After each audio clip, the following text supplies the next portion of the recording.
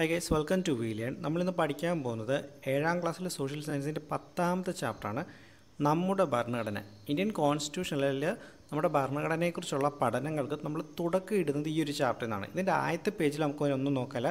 ഇത് സെക്കൻഡ് പേജിലേക്ക് വരാം. ഓക്കേ. എല്ലാ വർഷവും ജനുവരി 26-നാണ് നാം റിപ്പബ്ലിക് ദിനമായിട്ട് ആഘോഷിക്കുന്നത്. അപ്പോൾ ഇതെല്ലാവർക്കും അറിയാവുന്ന ഒരു കാര്യമാണ്. എന്നാണ് നമ്മുടെ റിപ്പബ്ലിക് ദിനമായിട്ട് ആഘോഷിക്കുന്നത്? ജനുവരി 26-ആണ്. അപ്പോൾ എന്തുകൊണ്ട് ഈ ജനുവരി 26 നമ്മുടെ റിപ്പബ്ലിക് ദിനമായത്? 1950 ജനുവരി 26-നാണ് ഇന്ത്യൻ ഭരണഘടന ഔദ്യോഗികമായിട്ട് നിലവിൽ വന്നത്. ഓക്കെ. അപ്പോൾ ആ 1950 ജനുവരി 26-നാണ് നമ്മുടെ ഭരണഘടന നിലവിൽ വരുന്നത്. അതുകൊണ്ടാണ് ജനുവരി 26 നമ്മുടെ റിപ്പബ്ലിക് ദിനമായിട്ട് ആചരിക്കുവാനുള്ള കാരണം എന്ന് പറയുന്നത്. അപ്പോൾ ഇവിടെ മറ്റൊരു ചോദ്യം വരാം. ഓക്കെ. എന്നാണ് ഇന്ത്യയുടെ ഭരണഘടന ഔദ്യോഗികമായിട്ട് നിലവിൽ വന്നതെന്ന് ചോദിച്ചു കഴിഞ്ഞാൽ 1950 ജനുവരി 26-നാണ്. അപ്പോൾ വേറൊരു ചോദ്യം വരാം. എന്തുകൊണ്ടാണ് ഈ ജനുവരി 26 എന്ന് പറയുന്ന ദിവസം തിരഞ്ഞെടുത്തത്?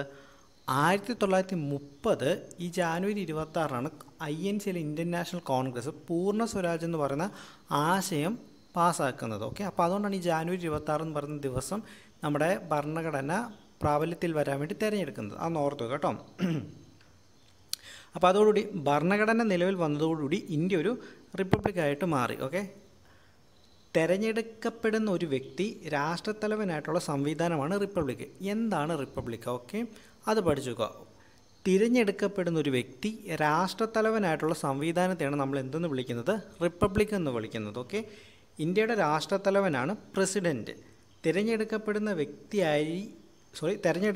വ്യക്തിയായിരിക്കണമെന്ന് ഭരണഘടന പ്രഖ്യാപിക്കുന്നു. ഇന്ത്യയുടെ ആദ്യത്തെ പ്രധാനമന്ത്രി ആരാണ്? നമ്മുടെ ജവഹർലാൽ നെഹ്റു ആണ്. ഓക്കെ. അപ്പോൾ ഈ രാഷ്ട്രത്തലവന്മാരെ എലക്ട് ചെയ്യുന്ന രണ്ട് രീതികളുണ്ട്. ഇന്ത്യയിൽ നമ്മുടെ പ്രസിഡൻറ്റിന് നമ്മൾ തിരഞ്ഞെടുക്കുക എന്ന് പറയുന്നത് ജനങ്ങൾ നേരിട്ടല്ല, അതൊരു ഇൻഡയറക്റ്റ് ഇലക്ഷനാണ്. അവിടെ നമ്മൾ ഈ MP-മാർക്കും MLA-മാർക്കും വോട്ട് ചെയ്യുന്ന പോലെ നമുക്കത് വോട്ട് ചെയ്യാനുള്ള അധികാരമില്ല.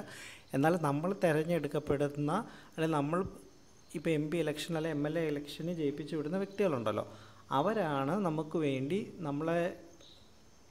പകരമായിട്ട് ഈ രാഷ്ട്രപതിയെ തിരഞ്ഞെടുക്കാൻ വേണ്ടി വോട്ട് ചെയ്യുന്നത്. എന്നാൽ അമേരിക്ക പോലുള്ള രാജ്യങ്ങളിലേക്ക് ചെല്ലുന്ന സമയത്ത് അവിടെ ജനങ്ങൾ നേരിട്ടാണ് പ്രസിഡൻറ്റിനെ തിരഞ്ഞെടുക്കുന്നത്. എന്ന് ഓർത്തുകൂടാ. അമേരിക്ക പോലുള്ള രാജ്യങ്ങളിൽ ഡയറക്റ്റ് ഇലക്ഷനും ഇവിടെ നമ്മുടെ നാട്ടിൽ ഇൻഡയറക്റ്റ് ഇലക്ഷനുമാണ്. പ്രസിഡൻറ്റിനെ അല്ലെങ്കിൽ വൈസ് പ്രസിഡൻറ്റിനെയൊക്കെ തിരഞ്ഞെടുക്കുന്ന സമയത്ത് നിങ്ങളൊന്ന് ഓർത്ത് വെക്കുക. നിങ്ങൾ പഠിക്കുന്ന സമയത്ത് ഒരു കാര്യം കൂടെ ഒന്ന് ഓർത്ത് വെച്ചേക്കാം കേട്ടോ. അടുത്തായിട്ട് നമ്മൾ നോക്കുന്നതാണ് ഭരണഘടന അല്ലെങ്കിൽ കോൺസ്റ്റിറ്റ്യൂഷൻ എന്നുള്ളത് എന്താണ്? നമുക്കതിനെ വളരെ സിമ്പിളായിട്ട് fundamental law of the land എന്ന് വിളിക്കാം. അതായത് ഒരു രാജ്യത്തിൻ്റെ അടിസ്ഥാന നിയമങ്ങൾ, ആ രാജ്യത്തിൽ അധികാരം എങ്ങനെ നടക്കണം, ആ രാജ്യത്തിൻ്റെ ദൈനംദിന പ്രവർത്തനങ്ങൾ എങ്ങനെ നടക്കണം, അങ്ങനെയുള്ള കാര്യങ്ങൾ പറയുന്ന ഒരു അടിസ്ഥാന പ്രമാണത്തെ നമുക്ക് എന്തെന്ന് വിളിക്കാം? ആ രാജ്യത്തിൻ്റെ ഭരണഘടന അല്ലെങ്കിൽ അതിൻ്റെ കോൺസ്റ്റിറ്റ്യൂഷൻ നമുക്ക് വിളിക്കാം. ഓക്കെ.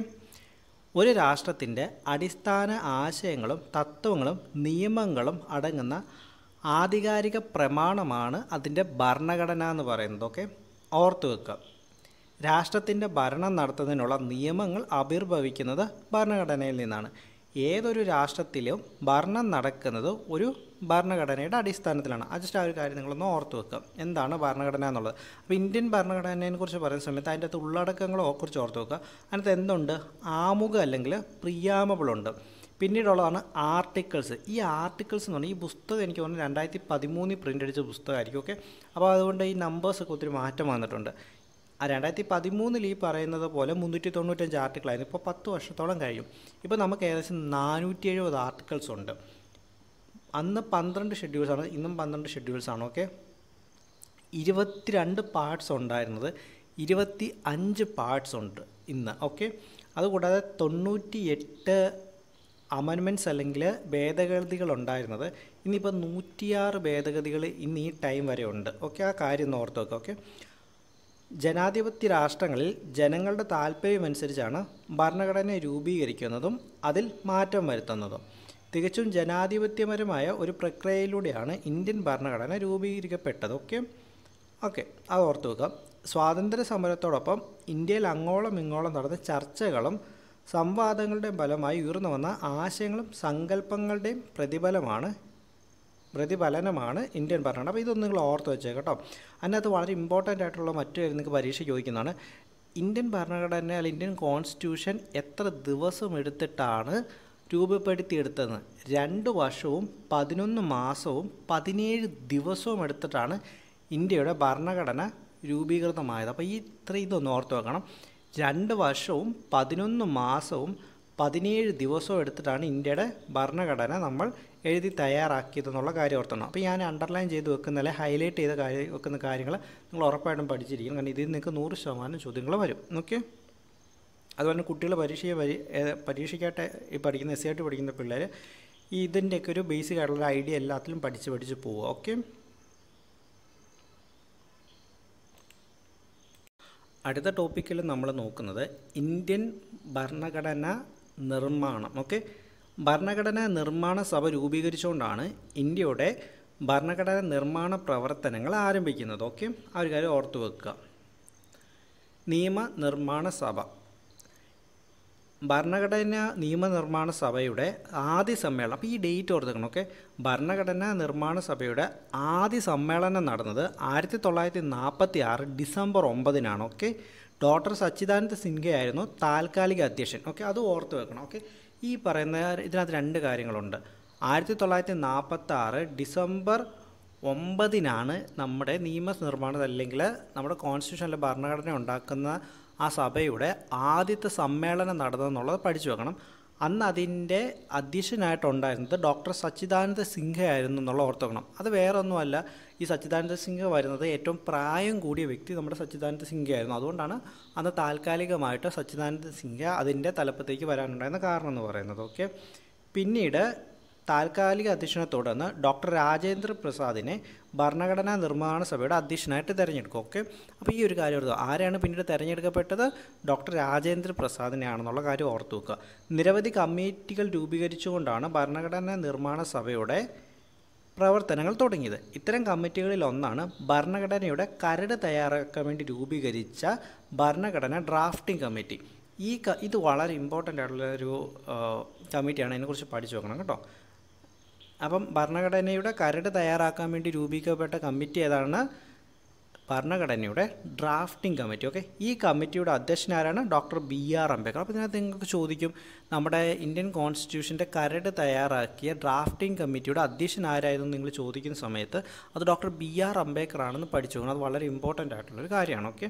അദ്ദേഹം ഇന്ത്യൻ ഭരണഘടനയുടെ ശില്പി എന്നാണ് അറിയപ്പെടുന്നത്. അപ്പോൾ ഇന്ത്യൻ ഭരണഘടനയുടെ ശില്പി എന്നറിയപ്പെടുന്ന വ്യക്തി ആരാണ്? നമ്മുടെ ഡോക്ടർ BR അംബേദ്കർ ആണ്. അപ്പോൾ അത് പഠിച്ചു വെക്കുക കേട്ടോ. ഭരണഘടനാ നിർമ്മാണ സഭ അംഗീകരിച്ച വിധത്തിൽ കമ്മിറ്റികളുടെ റിപ്പോർട്ടിൻ്റെ അടിസ്ഥാനത്തിൽ ഡോക്ടർ അംബേദ്കറുടെ നേതൃത്വത്തിലുള്ള കമ്മിറ്റി ഭരണഘടനയുടെ ഒരു ഡ്രാഫ്റ്റ് തയ്യാറാക്കി. വിശദമായ ചർച്ചകൾക്കും സംവാദങ്ങൾക്കും ശേഷം ഭരണഘടനാ നിർമ്മാണ സഭ 1949 നവംബർ 26-ന് ഭരണഘടനയ്ക്ക് അംഗീകാരം നൽകി. അപ്പോൾ ഭരണഘടനയ്ക്ക് അംഗീകാരം നൽകിയതെന്നാണ് 1949 നവംബർ 26. അപ്പോൾ ഈ 2 ഡേറ്റുകൾക്കിടയിലുള്ള സമയമാണ് എന്തെന്ന് പറയുന്നത്? 2 വർഷവും 11 മാസവും 17 ദിവസം എന്ന് പറയുന്നത്. ഓക്കെ. അപ്പോൾ എന്നാണ് ആദ്യ സമ്മേളനം തുടങ്ങിയത്? 1946 ഡിസംബർ 9-ന്. എന്നാണ് ഈ പറയുന്ന നമ്മുടെ കരടിന് അംഗീകാരം നൽകിയത്? 1949 നവംബർ 26-ന് ഭരണഘടനയ്ക്ക് അംഗീകാരം നൽകി. ഭരണഘടനയ്ക്ക് അംഗീകാരം നൽകിയതെന്നാണ് 1949 നവംബർ 26-ന്. ഓക്കെ. ഈ 2 ഡേറ്റുകളും നിങ്ങൾ പഠിച്ചു വെക്കണം. 46-ലുള്ള ഡേറ്റും 49-ലുള്ള ഈ 2 ഡേറ്റുകളെക്കുറിച്ച് നിങ്ങൾ പഠിച്ചു വെക്കണം. ഓക്കെ. അത് കഴിഞ്ഞ് 1950 ജനുവരി 26-ന് നമ്മൾ പറഞ്ഞ പോലെ തന്നെ ഇത് പ്രാബല്യത്തിൽ വരുന്നു. അന്ന് നമ്മുടെ എന്താകും? ഇന്ത്യ റിപ്പബ്ലിക്കായിട്ട് മാറുന്നു. ഓക്കെ. ഡേറ്റുകൾ കൂടുതലും ഉണ്ടല്ലോ, നിങ്ങൾ അധികം കോഡുകൾ വെച്ച് പഠിക്കാതെ മാക്സിമം ഡേറ്റുകൾ നിങ്ങൾ ഇതുപോലെ കാണാതെ പഠിക്കാൻ വേണ്ടി നോക്കും. ബിക്കോസ് കാണാതെ പഠിക്കുന്ന കുറച്ചുകൂടെ എഫോർട്ട് എടുക്കും. പക്ഷേ എഫോർട്ട് എടുത്തു കഴിഞ്ഞാൽ നിങ്ങളത് മറന്നു പോകത്തില്ല. നിങ്ങൾ ഇടയ്ക്ക് ഈ പറയുന്ന പോലെ എക്സാമിന് മുന്നേ ഒന്ന് നോക്കിക്കൊണ്ടിരുന്ന ഡേറ്റൊക്കെ ഇടയ്ക്ക് ഒന്ന് റിവേഴ്സ് ചെയ്തുകൊണ്ടിരുന്നെങ്കിൽ നിങ്ങളത് മറന്നു പോകത്തില്ല കേട്ടോ. ഇങ്ങനെയുള്ള കൂടുതൽ ഈ പറഞ്ഞ പോലെ ഇതൊക്കെ എക്സാക്ട്ലി അതുപോലെ തന്നെ പഠിക്കണം. വർഷം മാത്രം പഠിച്ചു കഴിഞ്ഞാൽ പോരാ, എക്സാക്റ്റ് തീയതി കൂടെ പഠിക്കണം. തീയതി കൂടെ പഠിച്ചിട്ട് കാര്യമുള്ളൂ. 1946 ഡിസംബർ 9 എന്നുള്ളത് അതുപോലെ തന്നെ പഠിക്കണം. 1949 നവംബർ 26 എന്നുള്ളതും അതുപോലെ തന്നെ പഠിക്കണം. ഓക്കെ.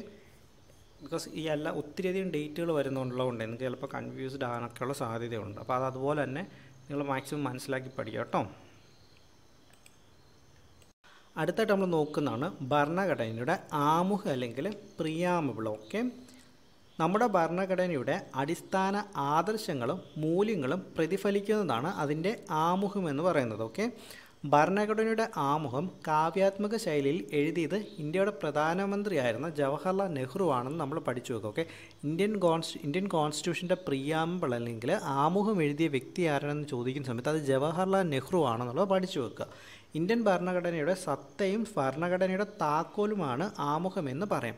അപ്പം ഇന്ത്യൻ ഭരണഘടനയുടെ സത്തയും ഭരണഘടനയുടെ താക്കോലുമെന്ന് അറിയപ്പെടുന്നത് എന്താണ്? അതിൻ്റെ പ്രിയാമ്പിൾ അല്ലെങ്കിൽ ആമുഖമാണെന്നുള്ളത് നിങ്ങൾ പഠിച്ചു വെക്കുക കേട്ടോ.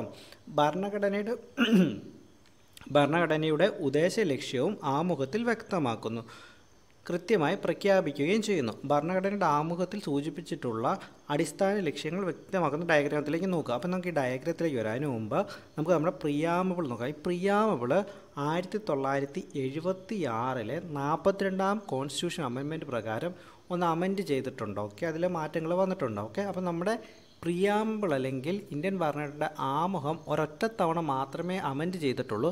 അത് 1976 42ാം കോൺസ്റ്റിറ്റ്യൂഷൻ അമെൻമെൻറ്റ് വഴിയാണെന്നുള്ളത് നിങ്ങൾ പഠിച്ചു വെക്കണം കേട്ടോ. അപ്പോൾ ഈ ഒരു കാര്യം ഓർത്ത് വെക്കുക. ഈ 42ാം കോൺസ്റ്റിറ്റ്യൂഷൻ അമെൻമെൻറ്റിനെയാണ് നമ്മൾ മിനി കോൺസ്റ്റിറ്റ്യൂഷൻ എന്ന് വിളിക്കുന്നതെന്നുള്ളത് നിങ്ങളൊന്ന് പഠിച്ചു വെക്കുന്നത് നല്ലതായിരിക്കും. ഓക്കെ, അപ്പോൾ ഈ ഭരണഘടന ഭരണഘടനയുടെ പ്രിയാമ്പിൾ നിങ്ങൾ ഇതുപോലെ തന്നെ പഠിച്ചു വെക്കുക. ഇത് നിങ്ങൾക്ക് വളരെ ഇമ്പോർട്ടൻ്റ് ആയിട്ടുള്ള കാര്യമാണ്. ഇത് നിങ്ങൾക്ക് എക്സാമിന് വരും. അപ്പോൾ ഇതിന് മുമ്പ് 1976 നമ്മുടെ അമെൻമെൻറ്റ് വരുന്നതിന് മുമ്പ് പരമാധികാര ജനാധിപത്യ റിപ്പബ്ലിക് എന്നായിരുന്നു ഉണ്ടായിരുന്നത്. പക്ഷേ അമെൻമെൻറ്റ് ചെയ്തതിന് ശേഷം പരമാധികാര സ്ഥിതി സമത്വ മതേതര ജനാധിപത്യ റിപ്പബ്ലിക് എന്നാക്കി. ഓക്കെ, അതായത് sovereign socialist secular democratic republic okay എന്നാക്കി മാറ്റി. 1976 42ാമത് കോൺസ്റ്റിറ്റ്യൂഷൻ അമെൻമെൻറ്റും വന്നപ്പോൾ വന്ന മാറ്റമാണിത്. പരമാധികാര സ്ഥിതി സമത്വ മതേതര ജനാധിപത്യ റിപ്പബ്ലിക് എന്നാക്കി മാറ്റി. അതിനു മുമ്പ് വരെ പരമാധികാര ജനാധിപത്യ റിപ്പബ്ലിക് എന്നായിരുന്നു. ആ ഒരു കാര്യം ഓർത്ത് വെക്കണം കേട്ടോ. ഓക്കെ, പിന്നീട് ഈ പറയുന്നത് പോലെ പ്രിയാമ്പിളിൽ പറയുന്ന വാക്കുകളുണ്ട്. ഓക്കെ, നീതി, സ്വാതന്ത്ര്യം, സമത്വം ഓക്കെ ഇങ്ങനെയുള്ള കാര്യങ്ങളുണ്ട്. അത് നിങ്ങൾ പഠിച്ചു വെക്കണം കേട്ടോ. പിന്നെ സാഹോദര്യം ഓക്കെ ഇങ്ങനെയുള്ള കാര്യങ്ങൾ നിങ്ങളൊന്ന് പഠിച്ചു വെക്കണം. ഇതൊക്കെ നിങ്ങൾ ഇങ്ങനെ ചോദിക്കും. ഓക്കെ, താഴെ തന്നിരിക്കുന്നവർ ഏതൊക്കെ വാക്കുകളാണ് പ്രിയാമ്പിളിൽ നമ്മുടെ ഇന്ത്യൻ കോൺസ്റ്റിറ്റ്യൂഷൻ്റെ ആമുഖത്തിലുള്ളതെന്ന് ചോദിക്കും. ഓക്കെ, നീതി, സ്വാതന്ത്ര്യം, സമത്വം, സാഹോദര്യത്വം okay, liberty, equality, fraternity okay അങ്ങനെയുള്ള കാര്യങ്ങൾ ഓർത്ത് വെക്കണം. ലിബർട്ടി, ഇക്വാലിറ്റി, ഫ്രട്ടേണിറ്റി ഉള്ള കാര്യങ്ങൾ നിങ്ങൾ ഓർത്ത് വെക്കണം കേട്ടോ. അത് നിങ്ങൾക്ക് പരീക്ഷയ്ക്ക് ചോദിക്കും. അപ്പോൾ അങ്ങനെ ഭരണഘടനയുടെ ആമുഖത്തിൽ സൂചിപ്പിച്ചിട്ടുള്ള അടിസ്ഥാന ലക്ഷ്യങ്ങൾ വ്യക്തമാക്കുന്ന ഡയഗ്രം നോക്കുക. അപ്പോൾ നമ്മൾ നേരത്തെ ഇവിടെ നിന്നാണ് പോയത്. ഓക്കെ, പരമാധികാരം എന്ന് പറഞ്ഞാൽ നമ്മുടെ സൊവേറിൻ ഓക്കെ സൊവേറിനെയാണ് നമ്മൾ പരമാധികാരി എന്ന് വിളിക്കുന്നത്. ഓക്കെ, ബാഹ്യവും ആഭ്യന്തരവുമായ കാര്യങ്ങളിൽ തീരുമാനമെടുക്കുന്നതിന് രാഷ്ട്രത്തിനുള്ള അധികാരത്തെയാണ് നമ്മൾ എന്തെന്ന് വിളിക്കുന്നത്? രാജ്യത്തിൻ്റെ പരമാധികാരം അല്ലെങ്കിൽ രാജ്യത്തിൻ്റെ സൊവേറിൻ എന്ന് നമ്മൾ വിളിക്കുന്നത്. ഓക്കെ, അടുത്താണ് സ്ഥിതി സമത്വം എന്ന് പറയുന്നത്. സമൂഹത്തിലെ സാമൂഹിക, സാമ്പത്തിക, രാഷ്ട്രീയ അസമത്വങ്ങളെക്കുറിച്ച് സാമൂഹിക നീതി ഉറപ്പാക്കുന്നതിനാണ് സ്ഥിതി സമത്വം എന്ന് പറയുന്നത്. ഓക്കെ, അടുത്തതാണ് മതേതരത്വം.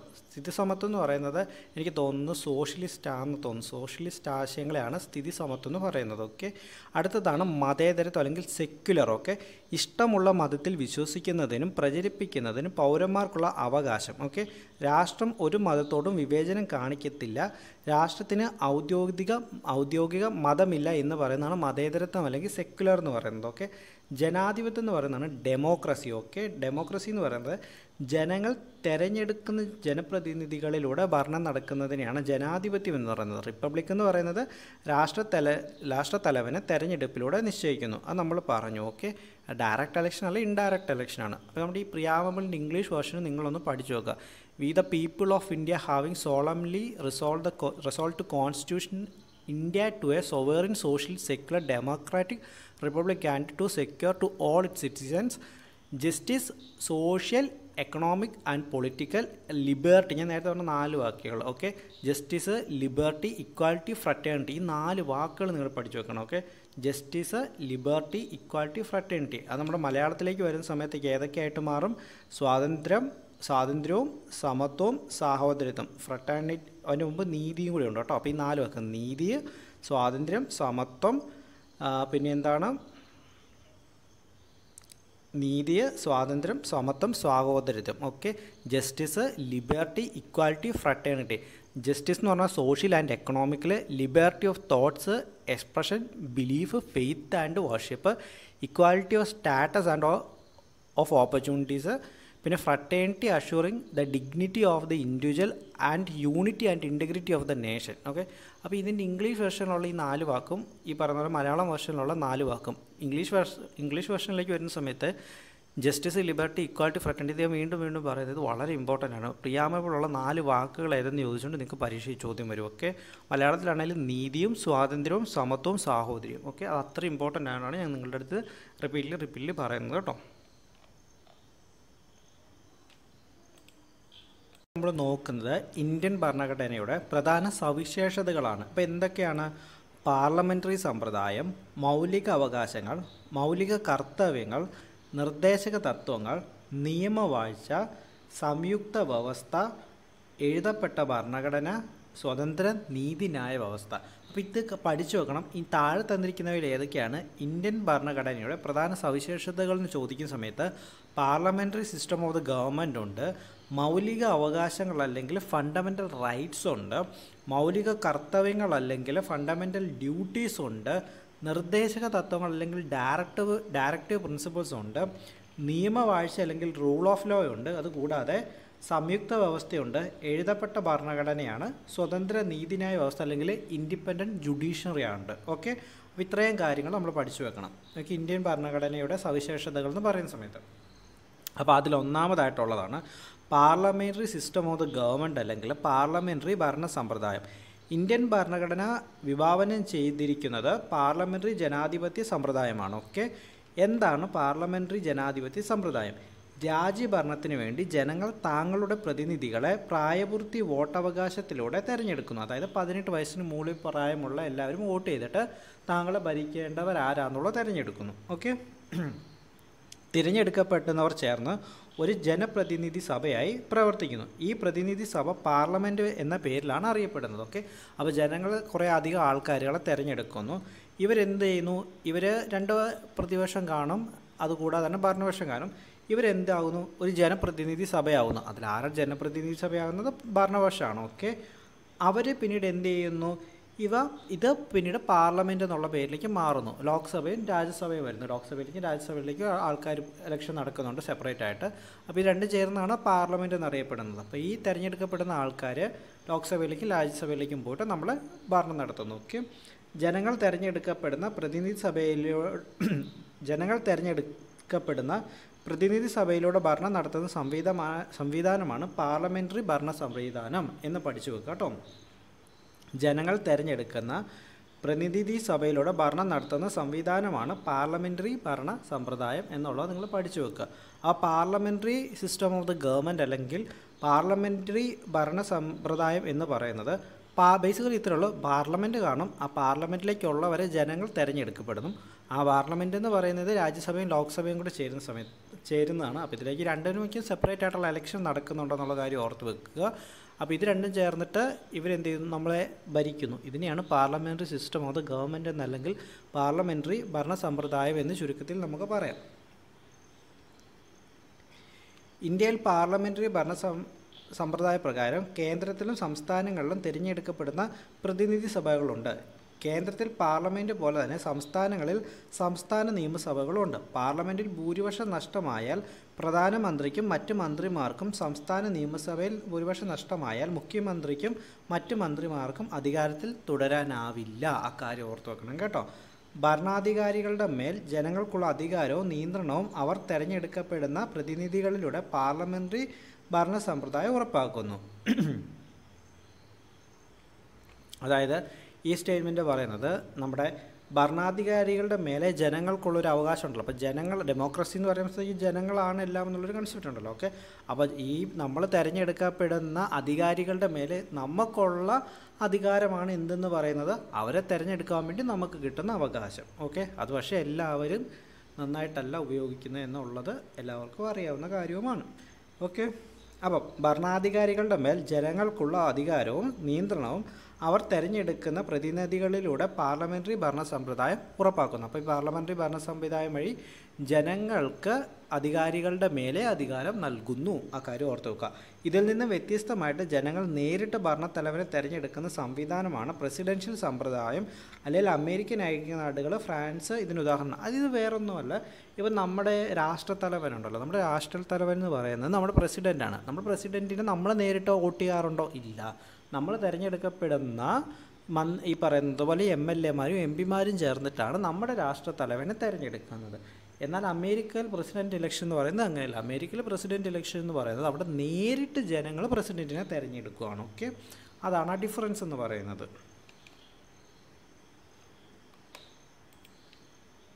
അടുത്തായിട്ടുള്ളതാണ് മൗലിക അവകാശങ്ങൾ അല്ലെങ്കിൽ ഫണ്ടമെൻ്റൽ റൈറ്റ്സ്. ഓക്കെ, ജനാധിപത്യത്തിൻ്റെ വിജയത്തിനും പൗരന്മാരുടെ സമ്പൂർണ്ണ വികസനത്തിനു വേണ്ടി ഇന്ത്യൻ ഭരണഘടന ഉറപ്പ് നൽകുന്ന അവകാശങ്ങളാണ് മൗലിക അവകാശങ്ങൾ. മൗലിക അവകാശങ്ങൾ പൗരന്മാർക്ക് നിഷേധിക്കാതിരിക്കാൻ ഗവൺമെൻറ്റുകൾക്ക് ഉത്തരവാദിത്തമുണ്ട്. മൗലിക അവകാശങ്ങൾ ലംഘിക്കപ്പെടുകയാണെങ്കിൽ പൗരന് ഹൈക്കോടതികളെയോ സുപ്രീം കോടതികളെയോ സമീപിക്കാം. അപ്പോൾ മൗലികാവകാശങ്ങളിലെ ഫണ്ടമെൻ്റൽ റൈറ്റ്സ് നമുക്ക് വയലേറ്റ് ചെയ്യുക അല്ലെങ്കിൽ ലംഘിക്കപ്പെടുന്ന സമയത്ത് നമ്മൾ എന്ത് ചെയ്യുക? നമുക്ക് സുപ്രീം കോടതിയെ അല്ലെങ്കിൽ ഹൈക്കോടതിയെ നമുക്ക് ബന്ധപ്പെടാവുന്നതാണ്. അത്തരം സന്ദർഭങ്ങളിൽ കോടതിക്ക് പൗരൻ്റെ അവകാശ സംരക്ഷണത്തിനായി ഉത്തരവുകൾ പുറപ്പെടുവിക്കാനുള്ള അവകാശം ഭരണഘടന നൽകുന്നു. ഓക്കെ, അപ്പോൾ എന്തൊക്കെയാണ് ഇന്ത്യയിലുള്ള നമ്മുടെ ഫണ്ടമെൻ്റൽ റൈറ്റ്സ് അല്ലെങ്കിൽ മൗലിക അവകാശങ്ങൾ? സമത്വത്തിനുള്ള അവകാശം, ഇക്വാലിറ്റിക്കുള്ള അവകാശം, സ്വാതന്ത്ര്യത്തിനുള്ള അവകാശം. ഓക്കെ, അതുകൂടാതെ ചൂഷണത്തിനെതിരെയുള്ള അവകാശം, അതുകൂടാതെ മതസ്വാതന്ത്ര്യത്തിനുള്ള അവകാശം, സാംസ്കാരികവും വിദ്യാഭ്യാസപരവുമായിട്ടുള്ള അവകാശം, ഭരണഘടനാപരമായിട്ടുള്ള പരിഹാരത്തിനുള്ള അവകാശം. എന്തൊക്കെയാണ് നമ്മുടെ ഫണ്ടമെൻ്റൽ റൈറ്റ്സ് എന്ന് പറയുന്നത് അല്ലെങ്കിൽ മൗലിക അവകാശങ്ങൾ എന്ന് പറയുന്നത്? സമത്വത്തിനുള്ള അവകാശം, സ്വാതന്ത്ര്യത്തിനുള്ള അവകാശം, ചൂഷണത്തിനെതിരെയുള്ള അവകാശം, മതസ്വാതന്ത്ര്യത്തിനുള്ള അവകാശം, സാംസ്കാരികവും വിദ്യാഭ്യാസപരവുമായിട്ടുള്ള അവകാശം, ഭരണഘടനാപരമായ പരിഹാരത്തിനുള്ള അവകാശം. ഇത്രയും കാര്യങ്ങളാണ് നമ്മുടെ മൗലിക അവകാശങ്ങൾ. ഇത് 6 നിങ്ങൾ പഠിച്ചു വെക്കുക കേട്ടോ. പണ്ട് 7 ഉണ്ടായിരുന്നു, അത് പിന്നീട് 6 ചുരുങ്ങി. നമുക്ക് പ്രോപ്പർട്ടിക്ക് അധികാരമുണ്ടായിരുന്നു, അത് പിന്നീട് എടുത്തു കളഞ്ഞു. ആ കാര്യം ഓർത്ത് വെക്കുക. ഓക്കെ, അതുകൂടാതെ 6 മുതൽ 14 വയസ്സ് വരെയുള്ള എല്ലാ കുട്ടികൾക്കും സൗജന്യവും നിർബന്ധിതവുമായിട്ടുള്ള വിദ്യാഭ്യാസം മൗലിക അവകാശമാണ്. ഭരണഘടനയുടെ ആർട്ടിക്കിൾ 21A ആണ് എന്ത് പറയുന്നത്? സൗജന്യ വിദ്യാഭ്യാസം എന്ന് പറയുന്നത് 6 വയസ്സ് മുതൽ 14 വയസ്സ് വരെയുള്ള എല്ലാ കുട്ടികൾക്കും സൗജന്യവും നിർബന്ധിതമായിട്ടുള്ള വിദ്യാഭ്യാസം നൽകണം എന്നുള്ള മൗലിക അവകാശം പറയുന്നത് article 21A. Okay, article 21A ആണ് ഫ്രീ ആൻഡ് കമ്പൽസറി എഡ്യൂക്കേഷൻ. 6 മുതൽ 14 വയസ്സ് വരെയുള്ള കുട്ടികൾക്ക് നിർബന്ധിതമായിട്ടുള്ള വിദ്യാഭ്യാസം നൽകണം, അത് സൗജന്യമായിട്ട് നൽകണം എന്ന് പറയുന്നതാണ് ആർട്ടിക്കിൾ 21A. ഓക്കെ, അത് ഓർത്ത് വെക്കാം. വിദ്യാഭ്യാസം അവകാശം ഉൾപ്പെടുത്തിയിട്ടുണ്ട്. എല്ലാ കുട്ടികൾക്കും ഗുണമേന്മയുള്ള പ്രാഥമിക വിദ്യാഭ്യാസം ഉറപ്പുവരുത്തേണ്ട രാഷ്ട്രത്തിൻ്റെ ഉത്തരവാദിത്തമാണ്. ഈ ഉത്തരവാദിത്തം നിറവേറ്റുന്നതിനുള്ള സർക്കാരിൻ്റെ പദ്ധതികൾ ഒന്നായ സർവശിക്ഷ അഭിയാൻ്റെ ലോകമാണ് ഉൾപ്പെടുത്തിയിരിക്കുന്നത്. ഓക്കെ, ആ കാര്യം ബാക്കി ജസ്റ്റ് നിങ്ങളൊന്ന് നോക്കുക. അടുത്തായിട്ടുള്ളതാണ് മൗലിക കർത്തവ്യങ്ങൾ അല്ലെങ്കിൽ ഫണ്ടമെൻ്റൽ ഡ്യൂട്ടീസ്. നമ്മൾക്ക് ഫണ്ടമെൻ്റൽ റൈറ്റ്സ് ഉള്ള പോലെ തന്നെ നമ്മൾ ചെയ്യേണ്ടതായിട്ടുള്ള കുറച്ച് കാര്യങ്ങളുണ്ട്. ഇതിനാണ് ഫണ്ടമെൻ്റൽ ഡ്യൂട്ടീസ് എന്ന് പറയുന്നത്. ഓക്കെ, 1976 സ്വരൺ സിംഗ് കമ്മിറ്റിയുടെ റിപ്പോർട്ട് പ്രകാരമാണ് ഇന്ത്യയിൽ ഫണ്ടമെൻ്റൽ ഡ്യൂട്ടീസ് വരുന്നത്. ഓക്കെ, ഇന്ത്യൻ ഭരണഘടനയിൽ പൗരൻ്റെ അവകാശങ്ങൾ ഉറപ്പ് നൽകിയിട്ടുള്ളതുപോലെ തന്നെ മൗലിക കർത്തവ്യങ്ങളും പ്രതിപാദിക്കുന്നുണ്ട്. ഓരോ പൗരനും ഉറപ്പായും നിറവേറ്റേണ്ട കർത്തവ്യങ്ങളെയാണ് മൗലിക കർത്തവ്യങ്ങൾ എന്ന പേരിൽ ഭരണഘടന ഉൾപ്പെടുത്തിയിട്ടുള്ളത്. ഇത് ഉറപ്പായിട്ടും നിറവേറ്റേണ്ടതാണ്, പക്ഷേ ഈ പറഞ്ഞ പോലെ ഇല്ലെങ്കിൽ നമുക്ക് ശിക്ഷയൊന്നുമില്ല. അങ്ങനെ ഓർത്ത് വെക്കുക. ഭരണഘടനയും ഭരണഘടനാ സ്ഥാപനങ്ങളെയും ആദരിക്കാനും പ്രകൃതിയെ സംരക്ഷിക്കുവാനും ഇന്ത്യയുടെ മഹത്തായ സാംസ്കാരിക പാരമ്പര്യം കാത്തു സൂക്ഷിക്കാനും മൗലിക കർത്തവ്യങ്ങൾ പൗരന്മാരെ പ്രേരിപ്പിക്കുന്നു. ഓക്കെ, അപ്പോൾ അത് എന്തൊക്കെയാണെന്നുള്ളത് ഓർത്ത് വെക്കണം. 11-12 പോയിന്റുകളുണ്ട്. ഓക്കെ, അത് നിങ്ങൾ പഠിച്ചു വെക്കണേ. ഭരണഘടനയെയും ഭരണഘടനാ സ്ഥാപനങ്ങളെയും ആദരിക്കാനും പ്രകൃതിയെ സംരക്ഷിക്കുവാനും ഇന്ത്യയുടെ മഹത്തായ സാംസ്കാരിക പാരമ്പര്യം കാത്തു സൂക്ഷിക്കാനും മൗലിക കർത്തവ്യങ്ങൾ പൗരന്മാരെ പ്രേരിപ്പിക്കുന്നു. ഓരോ പൗരനും അവകാശങ്ങൾ അനുഭവിക്കുന്നതിനോടൊപ്പം തന്നെ കർത്തവ്യങ്ങൾ നിർവഹിക്കുകയും ചെയ്യുമ്പോഴാണ് സമൂഹം സുഗമമായി മുന്നോട്ട് നീങ്ങുന്നത്. അവകാശങ്ങളും കർത്തവ്യങ്ങളും ഒരു നാണയത്തിൻ്റെ ഇത് കഥയായിട്ട് കൊടുത്തിട്ടുള്ള കാര്യങ്ങളാണ്. Just not so much important for us. Okay, നിങ്ങളൊന്ന് റീഡ് ചെയ്ത് വെച്ചാൽ മതി. ഓക്കെ, അപ്പം മൗലിക കർത്തവ്യങ്ങളെക്കുറിച്ച് പറയുന്ന സമയത്ത് ആർട്ടിക്കിൾ 51(a)ലാണെന്നുള്ളത് നിങ്ങൾ ഓർത്ത് വെക്കണം. സ്വരൺ സിംഗ് കമ്മിറ്റിയുടെ റിപ്പോർട്ട് പ്രകാരമാണ് വന്നത്. ഓക്കെ, അതായത് ഒരു സമൂഹത്തിൽ അതായത് നമ്മുടെ സമൂഹത്തിൽ നമ്മൾ നിറവേറ്റേണ്ടതായിട്ടുള്ള കടമകളെയാണ് നമ്മൾ എന്തെന്ന് പറയുന്നത് ഫണ്ടമെൻ്റൽ ഡ്യൂട്ടീസ് അല്ലെങ്കിൽ മൗലിക കർത്തവ്യങ്ങൾ എന്ന് പറയുന്നത്. ഓക്കെ, ഭരണഘടനയും ഭരണഘടനാ സ്ഥാപനങ്ങളെയും ആദരിക്കുവാനും പ്രകൃതിയെ സംരക്ഷിക്കാനും ഇന്ത്യയുടെ മഹത്തായ സാംസ്കാരിക പാരമ്പര്യം കാത്തു സൂക്ഷിക്കുന്നതിന് മൗലിക കർത്തവ്യങ്ങൾ പൗരന്മാരെ പ്രേരിപ്പിക്കുന്നു. ഈ ഒരു കാര്യം ഓർത്തു വെക്കുക. ഇനി അടുത്താണ് നിർദ്ദേശക തത്വങ്ങൾ അല്ലെങ്കിൽ directive principles of the state policy അല്ലെങ്കിൽ DPSP എന്ന് പറയും. ഓക്കെ,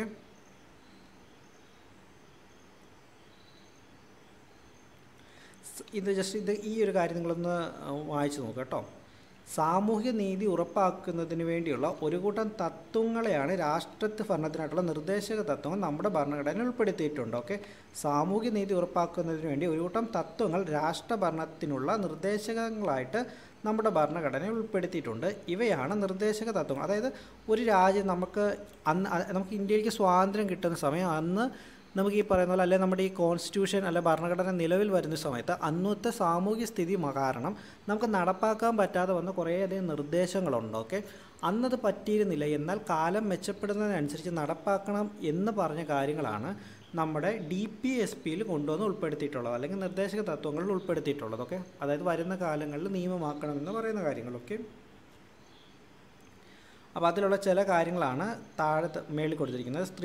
സ്ത്രീ പുരുഷ ഭേദമന്യേ എല്ലാവർക്കും തുല്യ ജോലിക്ക് തുല്യ വേതനം അനുവദിക്കണം. രാജ്യത്തെ വനങ്ങളെയും വന്യജീവികളെയും പരിരക്ഷിച്ചുകൊണ്ട് പരിസ്ഥിതി സംരക്ഷിക്കുക. ദേശീയ പ്രാധാന്യവും ചരിത്രപരവുമായുള്ള മൂല്യവുമുള്ള എല്ലാ സംസ്കാരങ്ങളെയും സംരക്ഷിക്കുക. സാമ്പത്തിക സാമൂഹിക രാഷ്ട്രീയ നീതിയിൽ അധിഷ്ഠിതമായിട്ടുള്ളൊരു വ്യവസ്ഥിതി കെട്ടിപ്പടുത്തുകൊണ്ട് ജനങ്ങളുടെ ക്ഷേമം ഉറപ്പുവരുത്തുക. ഈ 4 പോയിന്റുകൾ നിങ്ങളൊന്ന് പഠിച്ചു വെച്ചേക്കാം കേട്ടോ. നിങ്ങൾക്ക് ചോദിക്കും ഇത് എവിടെയാണ് വരുന്നത്? DPSPയിലാണ് വരുന്നത്. ഓക്കെ, അങ്ങനെ ജനങ്ങളുടെ ക്ഷേമത്തിനും അഭിവൃദ്ധിക്കും രാഷ്ട്ര പുരോഗതിക്കും നിർദ്ദേശക തത്വങ്ങൾ പിന്തുടരേണ്ടതുണ്ട്. നിയമനിർമ്മാണ പ്രക്രിയയിലൂടെ ഗവൺമെൻറ് നിർദ്ദേശക തത്വങ്ങൾ നടപ്പിലാക്കാനാണ് ശ്രമിക്കുന്നത്. ഓക്കെ, ജസ്റ്റ് ഈ ബാക്കി കഥകൾ പോലുള്ള കാര്യമാണ്. നിങ്ങൾ ഓർത്ത് വെക്കുക, റീഡ് ചെയ്തേക്കുക. ഓക്കെ, മൗലിക അവകാശങ്ങൾ ഹനിക്കപ്പെട്ടാൽ കോടതിയെ സമീപിച്ച് പരിഹാരം തേടാമെന്ന് നേരത്തെ പറഞ്ഞു. എന്നാൽ നിർദ്ദേശക തത്വങ്ങൾ നടപ്പാക്കുന്നതിനായി കോടതിയെ സമീപിക്കാനാകത്തില്ല. ഞാൻ നേരത്തെ തുടക്കത്തിൽ പറഞ്ഞ കാര്യം. ഓക്കെ, ഗവൺമെൻറ്റിൻ്റെയും ജനങ്ങളുടെയും ഇച്ഛാശക്തിയുടെ അടിസ്ഥാനത്തിലാണ് ഇവിടെ നടപ്പാക്കേണ്ടത്. അപ്പം ഈ ഒരു കാര്യം ഓർത്തുക. നിർദ്ദേശക തത്വങ്ങൾ നമ്മുടെ ഫണ്ടമെൻ്റൽ ഡ്യൂട്ടീസ് നമ്മൾ ചെയ്തില്ലെങ്കിൽ നമുക്ക് കോടതിയിൽ പോയിട്ട് അത് എൻഫോഴ്സ് ചെയ്തിട്ട് ചെയ്യാൻ പറ്റില്ല. ഓക്കെ, അത് ഓരോരുത്തരും സ്വയം ചിന്തിച്ച് ചെയ്യേണ്ട കാര്യമാണ്. ഓക്കെ, അടുത്തായിട്ടുള്ളതാണ് നിയമവാഴ്ച അല്ലെങ്കിൽ റൂൾ ഓഫ് ലോ. എല്ലാവരും ജനങ്ങൾ, സർക്കാർ, മന്ത്രിമാർ, MLAമാർ ഇതിനെല്ലാം മുകളിലാണ് നമ്മുടെ നിയമം എന്ന് പറയുന്നതിനെയാണ് നിയമവാഴ്ച അല്ലെങ്കിൽ റൂൾ ഓഫ് ലോ എന്ന് പറയുന്നത്. ഓക്കെ, നിയമത്തിന് മുന്നിൽ എല്ലാവരും സമന്മാരാണ് എന്ന് പറയുന്നതാണ് റൂൾ ഓഫ് ലോ എന്ന് പറയുന്നത്. ഓക്കെ, ജനാധിപത്യ സംവിധാനത്തിൽ ആരും നിയമത്തിന് അതീതരല്ല, എല്ലാവരും നിയമത്തിന് വിധേയരാണ്. ജനാധിപത്യ ചിന്തയുടെ വളർച്ചയോടു കൂടിയാണ് നിയമവാഴ്ച എന്ന ആശയം ഉയർന്നു വന്നത്. നിയമവാഴ്ച അതിൻ്റെ പരിഷ്കൃതവും ആധുനികമായിട്ടുള്ള രൂപത്തിൽ വികസിച്ചു വന്നത് ബ്രിട്ടീഷ് ഭരണഘടനയുടെ അടിസ്ഥാനമാക്കിയാണ്. എല്ലാ ആധുനിക ജനാധിപത്യ രാജ്യങ്ങളും ഇന്ന് ഈ ആശയത്തെ അടിസ്ഥാനമാക്കുന്നു. നമ്മുടെ ഭരണഘടന ഈ ആശയം പരിപൂർണമായി ഉൾക്കൊള്ളുകയും നടപ്പിലാക്കുകയും ചെയ്യുന്നു. അപ്പോൾ നിയമവാഴ്ച എന്നുള്ളത് പഠിച്ചു വെക്കണം. നിയമവാഴ്ച എന്ന് പറയുന്നത് എല്ലാവരും നിയമത്തിന് മുന്നിൽ തുല്യരാണ്. അത് പണത്തിൻ്റെ വ്യത്യാസമില്ല, സമൂഹത്തിലുള്ളവരുടെ നിലയ്ക്കും വിലയ്ക്കും വ്യത്യാസമില്ല, അവരധികാരികളാണോ അല്ലയോ എന്നുള്ളത് വ്യത്യാസമില്ല, എല്ലാവരും നിയമത്തിന് മുന്നിൽ തുല്യരാണ് എന്ന് പറയുന്നതിനാണ് റൂൾ ഓഫ് ലോ അല്ല നിയമവാഴ്ച എന്ന് പറയുന്നത്. ഓക്കെ, അടുത്താണ് സംയുക്ത ഭരണ വ്യവസ്ഥ അല്ലെങ്കിൽ ഫെഡറൽ സിസ്റ്റം. നമുക്കിപ്പം നമ്മുടെ രാജ്യം എന്ന് പറയുന്ന ഒരു കംപ്ലീറ്റ്ലി ഫെഡറൽ എന്ന് പറയാൻ നമുക്ക് പറ്റത്തില്ല. പക്ഷേ അമേരിക്ക പോലുള്ള രാജ്യങ്ങൾ ഫെഡറലാണ്. അവിടുത്തെ സംസ്ഥാനങ്ങൾക്ക് അവർക്ക് അവരുടേതായുള്ള വലിയൊരു പങ്കുണ്ട്. ഓക്കെ, നമുക്ക് അങ്ങനെ ഒരു രീതിയിലൊരു ഫെഡറൽ സിസ്റ്റം അല്ല നമ്മുടെ. ഓക്കെ, അപ്പോൾ ഇത് ഓർത്ത് വെക്കാം. ഇപ്പോൾ ഈ ഒരു കൊളാഷ് ഒന്ന് നിങ്ങൾ ജസ്റ്റ് ഒന്ന് റീഡ് ചെയ്യണം കേട്ടോ. എന്നിട്ട് 2013 പാർലമെൻറ്റ് അംഗീകരിച്ച് നിയമമായിട്ടുള്ളൊരു പ്രധാന ബില്ലാണ് ഭക്ഷ്യസുരക്ഷാ ബില്ല്. അപ്പോൾ ഭക്ഷ്യസുരക്ഷാ ബില്ല് എന്നാ വന്നത് 2013 ഓക്കെ, ആ ഒരു കാര്യം ഓർത്ത് വെക്കുക. ഇന്ത്യയിൽ ഭക്ഷ്യസുരക്ഷാ ബില്ല് എന്നാ വന്നത് 2013. ഇന്ത്യയിലെ എല്ലാ ജനവിഭാഗങ്ങൾക്കും ഭക്ഷ്യ ലഭ്യത ഉറപ്പുവരുത്തുകയാണ് ഇതിൻ്റെ ലക്ഷ്യം. കേന്ദ്ര ഗവൺമെൻറ്റിൻ്റെ ഈ നിയമം സംസ്ഥാനങ്ങളുടെ സഹകരണത്തോടെയാണ് നടപ്പിലാക്കുന്നത്. അപ്പോൾ ഫെഡറൽ എന്ന് പറഞ്ഞാൽ ഇത്രയേ ഉള്ളൂ, നമ്മുടെ സംസ്ഥാനങ്ങൾക്കും കേന്ദ്രത്തിനും ഏകദേശം ഒരേപോലെ അധികാരം നൽകുന്നതിനെയാണ് നമ്മൾ എന്തെന്ന് പറയുന്നത് ഫെഡറൽ സിസ്റ്റം എന്ന് പറയുന്നത്. ഓക്കെ, സംസ്ഥാന ഗവൺമെൻറ്റുകൾ ഇത് നടപ്പാക്കാൻ ശ്രമിച്ചുകൊണ്ടിരിക്കുകയാണ്. ഇങ്ങനെ കേന്ദ്ര സംസ്ഥാന പ്രാദേശിക ഗവൺമെൻറ്റുകൾക്ക് അധികാരം പങ്കിട്ട് നൽകുന്ന ഭരണ രീതിയാണ് ഇന്ത്യയിലുള്ളത്. ഇതിനെയാണ് എന്തെന്ന് പറയുന്നത് സംയുക്ത ഭരണവ്യവസ്ഥ അല്ലെങ്കിൽ ഫെഡറൽ സിസ്റ്റം എന്ന് പറയുന്നത്. ഞാൻ പറഞ്ഞു ഇന്ത്യ എന്ന് പറഞ്ഞത് പൂർണ്ണമായിട്ടും ഫെഡറൽ അല്ല. അമേരിക്ക ഒരു ഫെഡറൽ രാജ്യമാണ്, പക്ഷേ ഇന്ത്യ അങ്ങനെയല്ല. ഇന്ത്യ പല കാര്യങ്ങളിലും കേന്ദ്രത്തിനാണ് മുൻതൂക്കം നൽകുന്നത്. ഓക്കെ, നമുക്ക് ഈ പറയുന്നത് പോലെ നമുക്കിങ്ങനെ അധികാരങ്ങളെ പലതായിട്ട് ഡിവൈഡ് ചെയ്തിട്ടുണ്ട്. നമുക്ക് ഈ പറയുന്നത് പോലെ സംസ്ഥാനങ്ങൾക്കുള്ളത്, കേന്ദ്രത്തിനുള്ളത്, കേന്ദ്രത്തിനും സംസ്ഥാനങ്ങൾക്കും ഉള്ളത് എന്ന രീതിയിൽ ഇങ്ങനെ ഡിവൈഡ് ചെയ്തിട്ടുണ്ട്. അപ്പോൾ അതുകൊണ്ട് നമുക്കിതിനെ പൂർണ്ണമായിട്ടും നമുക്ക് ഫെഡറൽ എന്നുള്ള രീതി നമുക്ക് നമ്മുടെ രാജ്യത്ത് പറയാൻ പറ്റില്ല. ഓക്കെ, പക്ഷേ എന്നാലും ഫെഡറലിൻ്റെ കുറേ അധികം കാര്യങ്ങളും വരുന്നുണ്ട്. എന്താണ് ഇപ്പോൾ ഫെഡറൽ എന്ന് പറയുന്നത്? ഒരു രാജ്യം, ആ രാജ്യത്തിലെ കേന്ദ്ര സർക്കാരും സംസ്ഥാന സർക്കാരും പിന്നെ LSGs ഉണ്ട്, അല്ലെ ലോക്കൽ സെൽഫ് ഗവൺമെൻറ് ഉണ്ട്. ഓക്കെ, ഇവരും കൂടി അധികാരം പങ്കിട്ടെടുക്കുന്നതിനെയാണ് എന്തെന്ന് പറയുന്നത് ഫെഡറൽ സിസ്റ്റം എന്നും അല്ലെങ്കിൽ സംയുക്ത ഭരണരീതി എന്ന് പറയുന്നത്. ഓക്കെ, സംയുക്ത ഭരണവ്യവസ്ഥയിൽ നിന്ന് വ്യത്യസ്തമായി എല്ലാ അധികാരവും കേന്ദ്ര ഗവൺമെൻറ് നിലനിർത്തുകയാണെങ്കിൽ അതിനെ യൂണിറ്ററി സിസ്റ്റം എന്നും പറയുന്നു. അപ്പോൾ ഇന്ത്യ എന്ന് പറയുന്നത് ഫെഡറൽ സിസ്റ്റം വിത്ത് യൂണിറ്ററി ബയസ് എന്നാണ് നമ്മൾ ഇന്ത്യനെ പറയുന്നത്. ഫെഡറൽ സിസ്റ്റം വിത്ത് യൂണിറ്ററി ബയസ്. ഓക്കെ, ഫെഡറലോ ആണ്, പക്ഷേ ഈ പറഞ്ഞാൽ അധികാരങ്ങൾക്ക് വരുന്ന സമയത്ത് കേന്ദ്രത്തിനാണ് മുൻതൂക്കം ഏതൊരു കാര്യത്തിലും. ഓക്കെ, ആ ഒരു കാര്യം ഓർക്കുക. ഇപ്പോൾ സംസ്ഥാനമുണ്ട്, നമുക്ക് ഒരു കേന്ദ്രം ഒരു നിയമം ഉണ്ടാക്കിയ സംസ്ഥാനം പിന്നെ ചിലപ്പോൾ രണ്ടായിട്ട് ഡിവൈഡ് ചെയ്ത് വെക്കാം. ആ സംസ്ഥാനത്തെ മൊത്തമായിട്ടും കേന്ദ്രത്തിൻ്റെ കീഴിൽ കൊണ്ട് അങ്ങനെയൊക്കെ പരമാധികാരം നമ്മുടെ കേന്ദ്രത്തിൽ ആണ് വെസ്റ്റഡ് ആയിട്ടിരിക്കുന്നത്. ആ ഒരു കാര്യം ഓർത്തുക. ഓക്കെ, സംയുക്ത വ്യവസ്ഥയിൽ നിന്ന് വ്യത്യസ്തമായി എല്ലാ അധികാരങ്ങളും കേന്ദ്ര ഗവൺമെൻറ് നിലനിർത്തുകയാണ്. അതിനെ നമ്മൾ എന്തെന്ന് വിളിക്കുന്നു? അതിനെ നിങ്ങൾ അത് വായിച്ചെടുക്കുക. അതിനെ നമ്മൾ യൂണിറ്ററി സിസ്റ്റം അല്ലെങ്കിൽ ഏകയാന്ത ഭരണ വ്യവസ്ഥ എന്ന് വിളിക്കുന്നു. ഓക്കെ, അത് നിങ്ങൾ വായിച്ചെടുക്കുക. ഓക്കെ, മലയാളത്തിൽ ചില വാക്കുകൾ എനിക്ക് വായിക്കാൻ ബുദ്ധിമുട്ടുണ്ട്. ഓക്കെ, വ്യത്യസ്തവും പ്രാദേശിക വൈവിധ്യവും നിറഞ്ഞതുമായിട്ടുള്ള ഒരു രാജ്യമാണ് ഇന്ത്യ. ഈ വൈവിധ്യത്തെ ഉൾക്കൊണ്ടുകൾ രാജ്യത്തെ ഒന്നിച്ചു നിർത്താൻ ഫെഡറൽ സംവിധാനം സഹായിക്കുന്നു. ഓക്കെ, അപ്പോൾ ഫെഡറൽ സിസ്റ്റം എന്താണെന്നുള്ളതും യൂണിറ്ററി സിസ്റ്റം എന്താണെന്നുള്ളതും പഠിച്ചു വെക്കുക കേട്ടോ. അമേരിക്ക, ഞാൻ പറഞ്ഞു അമേരിക്ക ഒരു ഫെഡറൽ സിസ്റ്റമാണ്, കാരണം അവിടെ സംസ്ഥാനങ്ങൾക്ക് ഭയങ്കര സ്ട്രോങ് ഹോൾഡ് ആയിട്ടുള്ള അധികാരങ്ങളുണ്ട്. ഓക്കെ, പക്ഷെ നമുക്കതിവിടെ ഇല്ല. ഓക്കെ, നമ്മൾ കൂടുതലും യൂണിറ്ററി ആയിട്ടുള്ള രാജ്യമാണ് ഇന്ത്യ. എന്നാൽ ചില കാര്യങ്ങളിൽ ഫെഡറലായിട്ടുള്ള അതിന് അധികാരങ്ങളുണ്ട്. അപ്പോൾ അതുകൊണ്ട് നമ്മുടെ ഫെഡറലുമാണ്, ആ കൂടെ തന്നെ യൂണിറ്ററിയുമാണ്. അങ്ങനെ പഠിച്ചു വെക്കണം കേട്ടോ. അടുത്താണ് എഴുതപ്പെട്ട ഭരണഘടന അല്ലെങ്കിൽ റിട്ടൺ കോൺസ്റ്റിറ്റ്യൂഷൻ എന്ന് പറയുന്നത്. അപ്പോൾ നമുക്ക് കോൺസ്റ്റിറ്റ്യൂഷൻ അല്ലെങ്കിൽ ഭരണഘടനയെ രണ്ടായിട്ട് തിരിക്കാം. ഓക്കെ, എഴുതപ്പെട്ടിട്ടുള്ള ഭരണഘടനയും എഴുതപ്പെടാത്ത ഭരണഘടനയും. ഇന്ത്യൻ കോൺസ്റ്റിറ്റ്യൂഷൻ എന്ന് പറയുന്നത് എഴുതപ്പെട്ട ഭരണഘടനയാണ്. ഓക്കെ, ലോകത്തിലെ ആദ്യത്തെ എഴുതപ്പെട്ട ഭരണഘടന എന്ന് പറയുന്നത് അമേരിക്കൻ കോൺസ്റ്റിറ്റ്യൂഷനാണ്. ഓക്കെ, അത് പഠിച്ചു വെക്കണം. അപ്പോൾ എഴുതപ്പെട്ട ഭരണഘടനകളുള്ള രാജ്യങ്ങൾ ഏതൊക്കെയാണ്? ഇന്ത്യ, അമേരിക്കൻ ഐക്യനാടുകൾ, ഓസ്ട്രേലിയ, ബ്രസീൽ, ദക്ഷിണാഫ്രിക്ക എന്ന് പഠിച്ചു വെക്കാം. എഴുതപ്പെടാത്ത ഭരണഘടനയുള്ളതോ നമ്മുടെ നോൺ ബാങ്കിങ് ഫിനാൻഷ്യൽ ഇൻസ്റ്റിറ്റ്യൂഷൻസിലെ NBFI എന്നുള്ള കോഡ് ഓർത്ത് വെക്കുക. ഓക്കെ, N ഫോർ ഏതാണ്? New Zealand, B four Britain, F four France, I four എന്താണ്? ഇസ്രയേൽ. ഓക്കെ, അപ്പോൾ NBFI എന്ന് ഓർത്ത് വെച്ചാൽ മതി, എഴുതപ്പെടാത്ത ഭരണഘടനയുള്ള രാജ്യങ്ങൾ. ഓക്കെ, നമ്മുടെ ഭരണഘടന ഒരു പുസ്തക രൂപത്തിൽ എഴുതി തയ്യാറാക്കിയിട്ടുള്ളതാണ്. ലോകത്തിലെ ഏറ്റവും വലിയ എഴുതപ്പെട്ട ഭരണഘടനയാണ് ഇന്ത്യയുടേത്. ഓക്കെ, അപ്പോൾ അത് ഓർത്ത് വെക്കേണ്ട വലിയ കാര്യമാണ്. ലോകത്തിലെ ഏറ്റവും വലിയ റിട്ടൺ കോൺസ്റ്റിറ്റ്യൂഷൻ ഏതാണ്? ഇന്ത്യൻ ഭരണഘടനയാണ്. ഓക്കെ, ലോകത്ത് എഴുതപ്പെട്ടിട്ടുള്ളതും എഴുതപ്പെടാത്തതുമായിട്ടുള്ള ഭരണഘടന നിലവിലുണ്ട്. എഴുതപ്പെടാത്ത ഭരണഘടന എന്നതിന് പുസ്തക രൂപത്തിൽ തയ്യാറാക്കപ്പെടാത്ത ഒരു രേഖ എന്നേ അർത്ഥമുള്ളൂ. ഓക്കെ, അപ്പോൾ എഴുതപ്പെട്ടിട്ടില്ലെന്ന് പറഞ്ഞു കഴിഞ്ഞാൽ അതൊരു പുസ്തക രൂപത്തിലാക്കിയിട്ടില്ല എന്നുള്ളതേ അർത്ഥമുള്ളൂ, അല്ലാതെ അതുണ്ട്. ഓക്കെ, ഇത്തരം ഭരണഘടനകളിൽ ഭരണഘടനാപരമായിട്ടുള്ള നിയമങ്ങൾ, ചട്ടങ്ങൾ മുതലായവ രാജശാസനങ്ങൾ, കോടതി വിധികൾ, ആചാരങ്ങൾ, കീഴ്വഴക്കങ്ങൾ എന്നീ രൂപത്തിലായിരിക്കും നിലനിൽക്കുന്നത്. ഓക്കെ, അപ്പോൾ എഴുതപ്പെടാത്ത ഭരണഘടനയുള്ള രാജ്യങ്ങളിൽ എങ്ങനെയായിരിക്കും ഈ പറഞ്ഞ പോലെ ഭരണഘടന നിലനിൽക്കുന്നത്? അവിടെ നിയമങ്ങൾ, ചട്ടങ്ങൾ മുതലായവ രാജശാസനകൾ, കോടതി വിധികൾ, ആചാരങ്ങൾ, കീഴ്വഴക്കങ്ങൾ എന്നീ രൂപത്തിലായിരിക്കും അവരുടെ ഭരണഘടനയിലെ കോൺസ്റ്റിറ്റ്യൂഷൻസ് നിലനിന്ന് പോകുന്നത്. ഓക്കെ, ആ ഒരു കാര്യം നിങ്ങൾ ഓർത്ത് വെക്കണം കേട്ടോ. നമുക്ക് പഠിക്കാനുള്ളതാണ് സ്വതന്ത്ര നീതിന്യായ വ്യവസ്ഥ അല്ലെങ്കിൽ ഇൻഡിപെൻഡൻറ്റ് ജുഡീഷ്യറി. ഇത്രയേ ഉള്ളൂ. കോടതികളിൽ നടക്കുന്ന കാര്യങ്ങളെക്കുറിച്ച്, കോടതി വ്യവഹാരങ്ങളെക്കുറിച്ച് നമ്മൾ പാർലമെൻറ്റിൽ ചർച്ച ചെയ്യാറൊന്നുമില്ല. ഓക്കെ, അത് ഇൻഡിപെൻഡൻറ്റ് ജുഡീഷ്യറിയുടെ ഒരു കാര്യമാണ്. അതുപോലെ തന്നെ നമ്മുടെ പാർലമെൻറ്റിനകത്ത് നടക്കുന്ന കാര്യങ്ങൾ കോടതിക്കുള്ളിലും ചർച്ച ചെയ്യാറില്ല. ഓക്കെ, ഇത് നമ്മുടെ സ്വതന്ത്ര നീതിന്യായ വ്യവസ്ഥ അല്ലെങ്കിൽ ഇൻഡിപെൻഡൻറ്റ് ജുഡീഷ്യറിയുടെ ഒരു പാർട്ടാണെന്നുള്ള കാര്യം ഓർക്കുക. ഓക്കെ, അത് കൂടാതെ കുറച്ച് കാര്യം കൂടി ഉണ്ട് കേട്ടോ. പൗരന്മാരുടെ അവകാശങ്ങൾ സംരക്ഷിക്കുന്നതിന് സ്വതന്ത്രമായ ഒരു നീതിന്യായ സംവിധാനം നമ്മുടെ രാജ്യത്തുണ്ട്.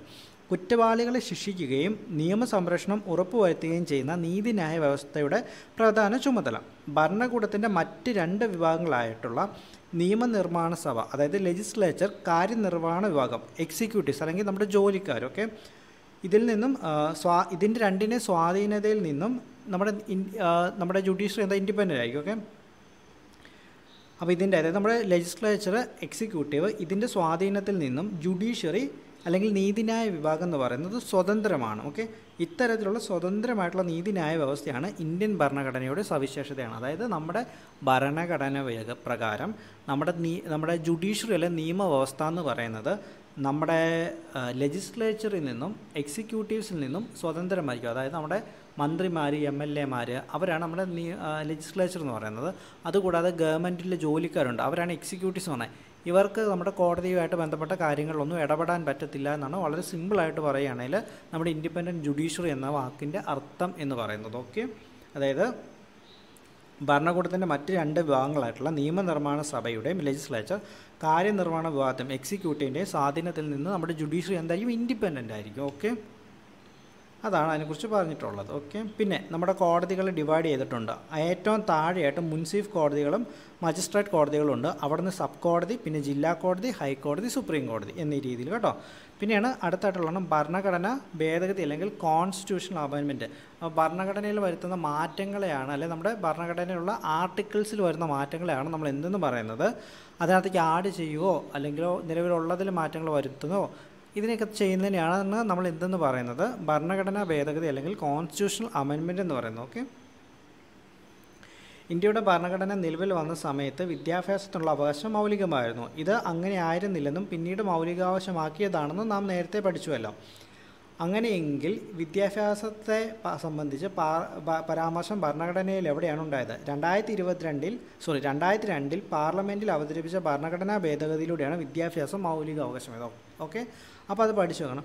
2002 ആണ് എന്ത് വന്നത്, നമ്മുടെ വിദ്യാഭ്യാസം മൗലിക അവകാശമായിട്ട് മാറിയതെന്നുള്ളത് 2002 പാർലമെൻറ്റ് അവതരിപ്പിച്ച ഭരണഘടനാ ഭേദഗതിയിലൂടെ ഉള്ളതാണെന്ന് പഠിച്ചു വെക്കണം.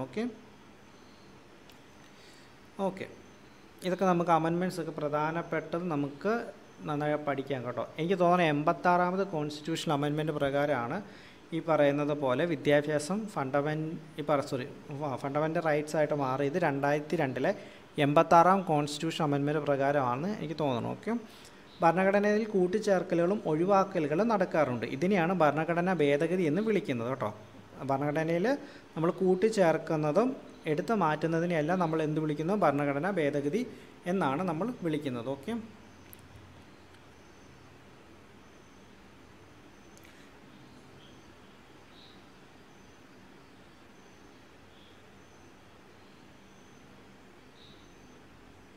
ഓക്കെ, അപ്പോൾ കറക്റ്റാണ്. 86ാമത് കോൺസ്റ്റിറ്റ്യൂഷണൽ അമെൻമെൻറ്റ് 2002 നമ്മുടെ എഡ്യൂക്കേഷൻ എന്ന് പറയുന്നത് ഈ പറയുന്ന പോലെ ഫണ്ടമെൻ്റൽ റൈറ്റ് ആയിട്ട് മാറ്റിയത്. ഓക്കെ, ആർട്ടിക്കിൾ 21A ആഡ് ചെയ്തുകൊണ്ട് കേട്ടോ. അപ്പം ഇതോടുകൂടി നമ്മുടെ ഈ ചാപ്റ്റർ കഴിയുന്നു. ആർക്കെങ്കിലും എന്തെങ്കിലും സംശയങ്ങളുണ്ടെങ്കിൽ കമൻറ്റ് ചെയ്യുക. എന്തെങ്കിലും മാറ്റങ്ങൾ വീഡിയോയിൽ വരുത്താനുണ്ടെങ്കിൽ നിങ്ങൾ കമൻറ്റ് ചെയ്യുക കേട്ടോ. അല്ലെങ്കിൽ ചാനൽ സബ്സ്ക്രൈബ് ചെയ്തിട്ടില്ലെങ്കിൽ സബ്സ്ക്രൈബും ചെയ്യുക.